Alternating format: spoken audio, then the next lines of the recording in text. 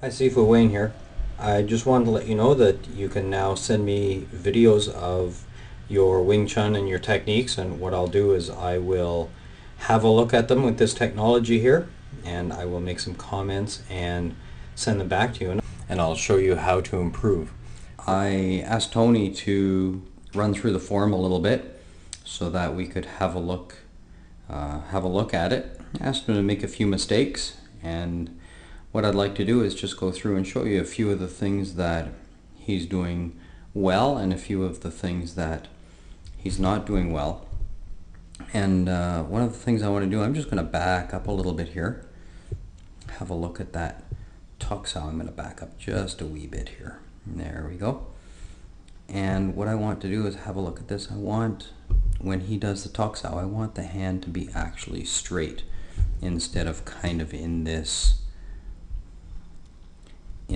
bent sort of position. So we want to fix that when we go through the form here.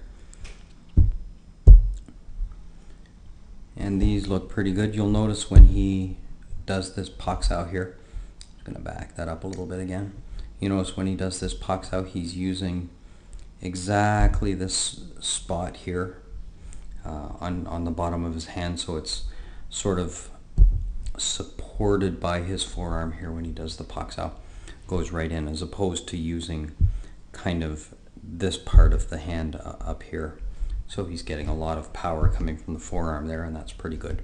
You'll notice when we look at the feet are parallel, so that means he's shifted well. That's something we like to see as well. These look good. You'll notice the punch when he punches. I'm just going to back up a little bit here. You notice the punch is in a good position, and you'll notice that it went straight along the forearm there and into the center of the dummy, so that looks pretty good as well. Bit more bong sao is good. Kick and another kick. One of the things I want to point out here, I'm just going to back that up a little bit again. One of the things that I want to point out is that this is a little bit crooked. What we want to do is see the body in a nice straight line. The other thing is this is just a little bit too 90 degrees for my liking. What I'd like to do is see it a little bit more extended, more like the tansa out of the form. But the rest of the kick looks okay. There was good power there. Hyun Sao, you'll notice when he came up through the middle, just go back a little bit, you'll notice when he comes up through here, he gets both elbows on the inside of the dummy arms and then does the strike, so that's pretty good. I like the looks of that. This toksao again, this double jutsu right here. When we do this jutsu, what we want to do is get the arm, or get the hand, pointed up a little bit so that it looks like the jutsu from the form, as opposed to kind of laying flat the way he has it here. And we'll just continue on with the form. Next part, the Hyun Sao, all looks pretty good. You'll notice that same shifting.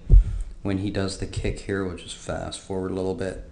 When he does the kick, you'll notice the accuracy right there. Get that heel position right on the knee of the dummy. So that's a pretty good kick. We like the way that looks. So what I want to point out,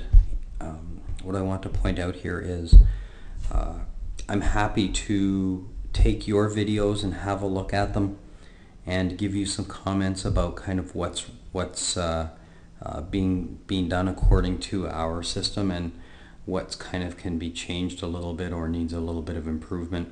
So I have a fair bit of tools, a fair number of tools here, as you've seen, to help highlight the good and the bad. So I just want to let you know about them, show you kind of the tool set that we have available to us, and ask that if you want me to have a look at your video and give you some comments, that I would be happy to do so.